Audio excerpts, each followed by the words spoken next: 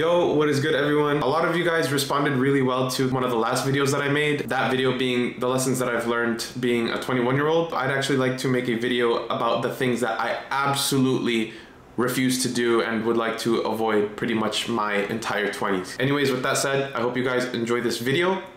Let's get into it. All right, so the first thing that I absolutely refuse to do is just partying and going out. I'm not gonna lie, I used to do it when I was like 19, 20. I got it out of my system.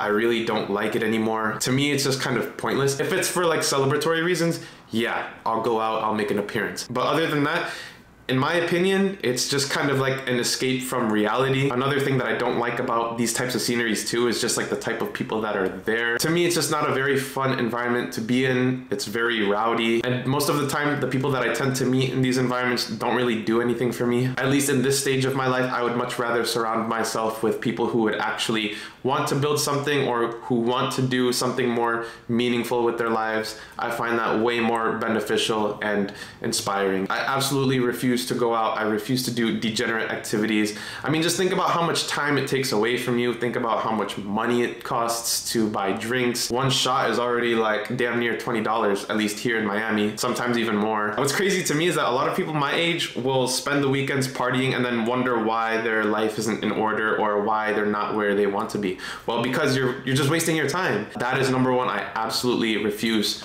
to party, alcohol, all that stuff.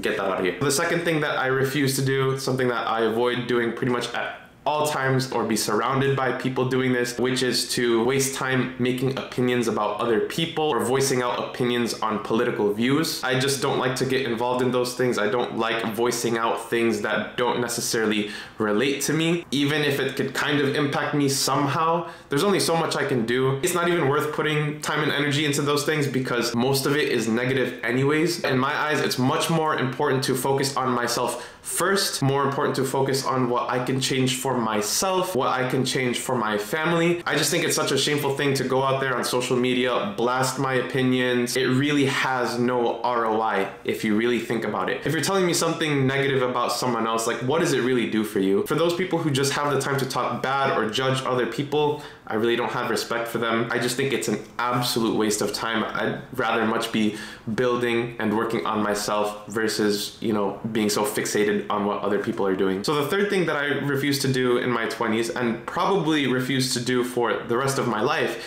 is to sit down, watch TV, watch Netflix, play video games. I just think it's so pointless sitting there at home watching a big screen of other people engaging with other people or trying to level up in a certain video game and build like a certain status within that world, whereas you could actually go out and do this in real life. I'm probably gonna get some heat for this, but in my opinion, like why would you sit there and watch a big screen just watching other people's stories when you can go out there and make your own? Another thing too, bro, is that it just annoys me when someone has nothing to talk about but what their favorite television show is, what the latest Netflix show is. These people don't really have much substance. They really don't have anything positive to conversate. They don't really have anything to add that would motivate or inspire me or make me think critically. I just think TVs ruin your productivity. I just think that they end up making you lazier overall. It just brings comfort, and comfort kills your drive. Just think about it. Like if you free up all those hours that you spend on watching TV, scrolling on your phone, you know, watching Netflix, playing video games, think about the amount of hours that you would have to developing yourself. The thing is that instant gratification is so easily accessible. It kind of messes with our ability to think long-term into the future. The fourth thing that I refuse to do in my 20s is to follow the herd. As much as possible, I want to stay away from taking any kind of action just because everybody else is doing it. If something doesn't necessarily resonate with me, I don't want to do it just because it's the popular thing to do or if it's